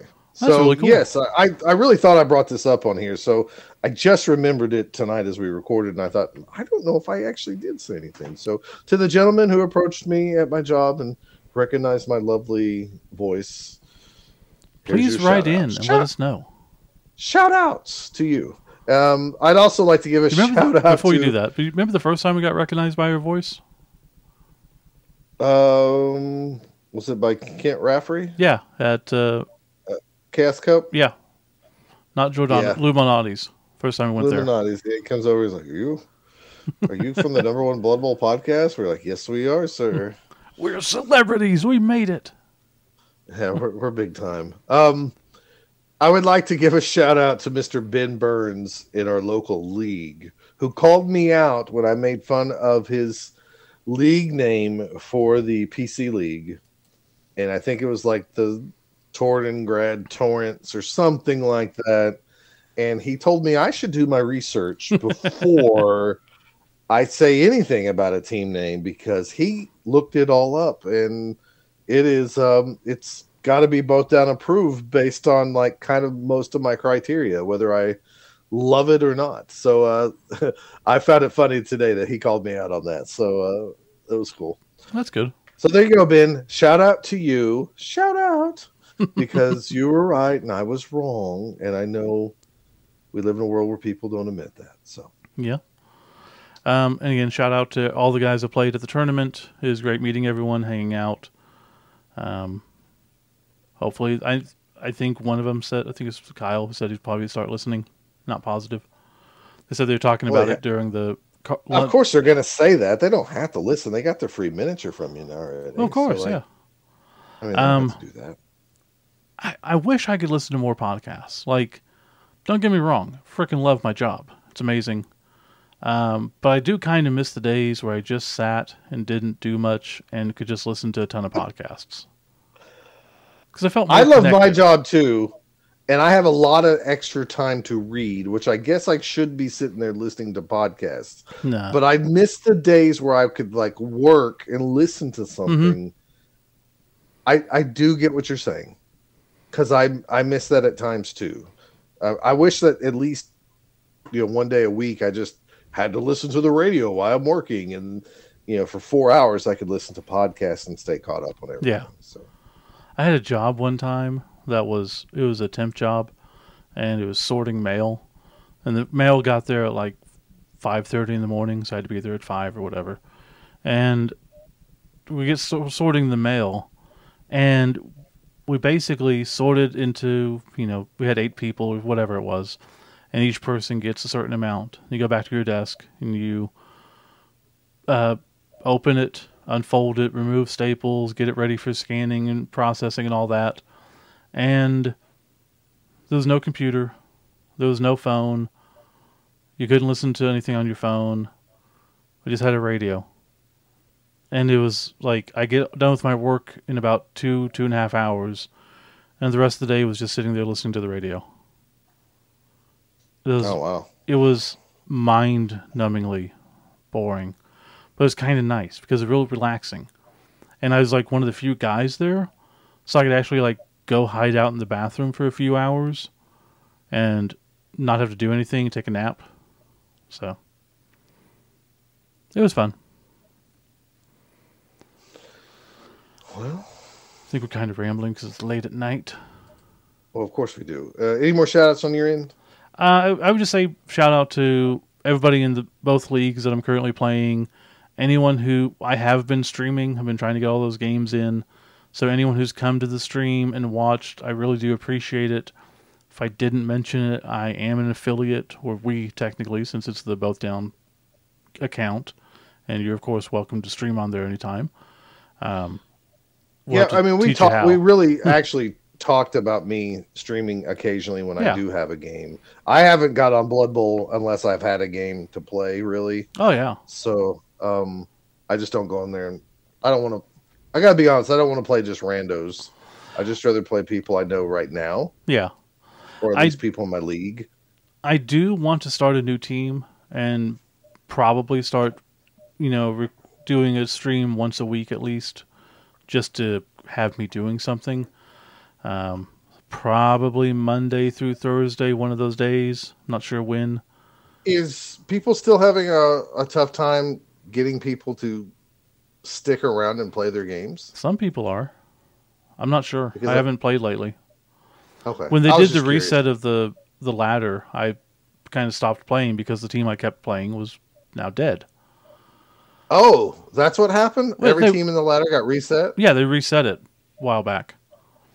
Oh, So, until then, I was playing pretty consistently. Not every night, but a game every other night or so. But since then, I just haven't had the dedication because I have to restart my team.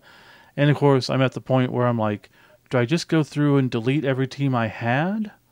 Do I want to write down the names because I like the names of the teams? Or does it not matter? Like, this is the stupid thing about our brain, or at least my brain, is I created these teams. I want to have a record that they existed, but there's really no reason for me to have a record they existed because I don't give a crap about BB2 teams. But, I don't know. Just being dumb. I'm sure I have some more shout outs, but I honestly don't know at this point. I'm just dragging the podcast out. So I'm going to say I have no more shout outs, and I'm excited to see everybody here in a few months and have an excuse to get together with 60 to 80 of my closest gaming friends. That okay, here we go. I knew there was something. It was actually Milan. Sorry, my bad. Because I already replied to him, and so I didn't have it in the new. I'm like, I know. I was wondering why you didn't read that. I was thinking like it was a good letter, and I was like, is there a reason he's not reading this? Well, because I actually replied to him. Normally, I keep it not replied to until the podcast, so I don't confuse it. Okay. Well, I didn't want to overstep my bounds, and you go like later, like, dude, you shouldn't have brought that up, or like we edited out. No, he definitely wanted us to give a shout out to the Philippine Blood Bowl League. It's his crew back home, so obviously we're happy to do so. And let's see, I got to pull up the file. So he sent in his teams for you to approve. Did you see that? I did. I don't remember them because I did read the email, but keep going. Yeah, it's the Knightswood Night Stalkers. I mean, it fits it. That's it. I mean, so he does say the players are named after some of the most active guys in our Philippine Blood Bowl League, and Knightswood is a gamertag username of one of them. Correct. I remember that. It fits, and that's it's not saying approved. Like it's what's that? That's not saying approved. You're just using a different word. I'm saying I'm not in love with the name because it is personal to him, and I had this conversation like just 2 days ago with somebody else when we were discussing this, and like it's kind of like how I love my Pox Hollow Blight Crusaders, which is a play off the Bright Crusaders from second edition. Mm-hmm.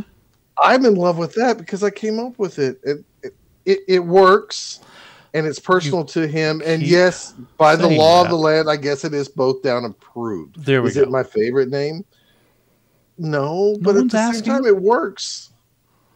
No one's asking if it's your favorite. They just want to know if it's approved. Since you're I know, but I feel pressure anymore because I think people really want me to get like get an erection and get really excited by their team name and go, I'm going to steal this because I love it so much. I mean, I don't think anyone else has stolen the site for Sorai. Well, that is a terrible both out approved name. I think you should listen to Milan on just an idiot. His team names. One of the greatest names ever. It's terrible. Oh. I forgot. That's another thing. Shout out to everyone who put up with us fumbling the last episode when it came to Apple. Oh, yeah, for sure. I mean, we still don't really know what the issue was, but we got it fixed. Yeah, I forgot about that. Yeah, we it took many, many, many days with many different eyes. And anyways, long story short, we got it fixed. So thank you for your patience. Oh, I think I forgot to turn back on that thing on the website. Well, if it's working, don't do it. Whatever it is. I might anyways. Anyways, yeah. Yeah. So as of right now, hopefully you're getting this the same day we publish it on iTunes. That'll be an improvement. Yeah. That's cool. Well, I think that's all I got. That's all you got? Oh, okay. Yeah, that's fine. Since we already went back on this and we keep dragging this out, I was really touched that Milan took his time to actually write a really big, long email and talk about missing his buddies. And that is what you get if you're out there listening and you don't come to tournaments. Once you come to a tournament, you're going to get that feeling like this is a super community and there's a lot of nice people here. Yeah. And you understand what we talk about when we say a lot of times these are just excuses to get together is Blood Bowl. And I will say I even mentioned him this weekend at the tournament because one of the guys, a couple of them went to Chaos Cup, and another guy mentioned that he was going to Thailand, and me being a racist American, I was like, oh, I know someone from Thailand. I'm like, wait, no, I don't. Damn it. It's the Philippines. I mean, yeah, at least I admit it, right? I mean, yeah, if there's one of us that's racist, it's definitely you. So I do hate halflings. You do. And dwarves. So. Anything short. So maybe I'm just Randy Newman. Short people got no reason. You could be. All right. I'm going to let this wrap up and enjoy the rest of my Sunday having anxiety about the same job I've worked at for 5 years tomorrow morning. God, has it been 5 years? Tonight. Huh? Has it been 5 years? It has been 5 years. Jeez. Isn't that crazy? Well, I'm thankful. But that's what I do every Sunday. Is yeah. I stay up and contemplate everything. I remember that time in junior high. It's only Sundays. It's really weird. Well, I'm just going to go to bed because it's late. All right. Well, so I'll talk to you guys next month. Take care. Yeah. And enjoy Ohio. Ohio. And your JoJo's. Is that what they're called? JoJo's? They're called JoJo's. I tried them. They're just potato wedges. I don't get it. All right. Enjoy your JoJo's, everybody. We'll see you next time. You can follow Both Down on Twitter at Both Down. You can follow Scott at Real Scott Prime and Steve at Kilowog2814. If you'd like to email them, the email address is bothdownpodcast@gmail.com. Or for more information, you can visit them at bothdown.com or at facebook.com/bothdown. Welcome back, Showtime Pizza Report. I am your host, Chris. I am happy to be here. I am happy you are here, and I hope you're having a great day. Today, Showtime Pizza Report, we are at Leonardo's. This is JoJo's. We're going to put these down to the end. Leonardo's there. Yeah, a little accident with the JoJo's on the box, a little grease, but that's okay, because grease is usually good when it comes to deep fried foods and pizza.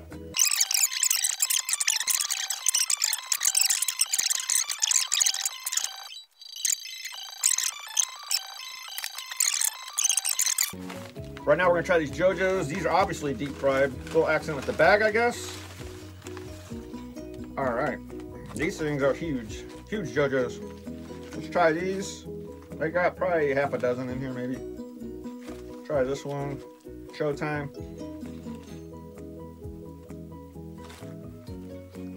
Hot. Very hot on the inside. These actually have some taste to them, unlike Fiestas. Definitely like these ones better. You know who else got good JoJo's is Giannino's. That's the place for JoJo's. Today on Showtime Pizza Report, I'll give these JoJo's an 8.9. 8.9. Good stuff. I'm pretty sure they have chicken there. So check them out. Leonardo's. Can't forget this, huh? So there you go. That's the pizza report. Showtime.